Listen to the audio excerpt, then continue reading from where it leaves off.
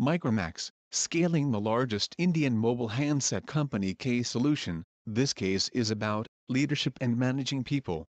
It is January 2014 and Rahul Sharma, co-founder of Micromax Informatics, Micromax, the largest Indian mobile handset company, is preparing for an emergency conference call with his private equity investors.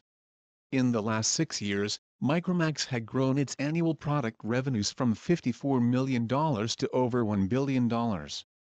You can order individually solved case solutions without any plagiarism at thecasesolutions.com. Number 1 in Case Study Solutions.